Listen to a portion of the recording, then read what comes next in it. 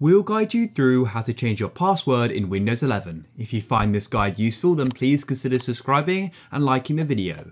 So first of all, you need to go and open up your Windows settings. To do that, go and click on the Windows Start button at the bottom, and then you go and click on Settings.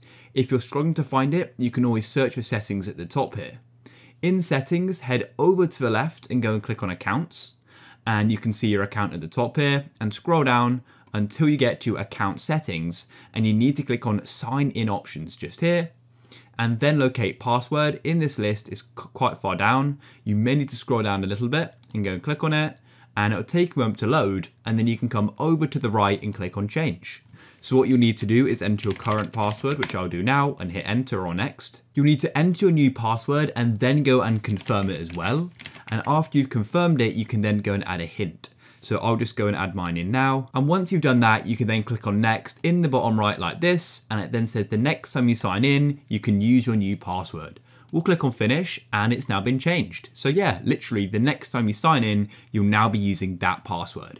If you found this guide useful and you want to see more, then please consider subscribing and liking the video.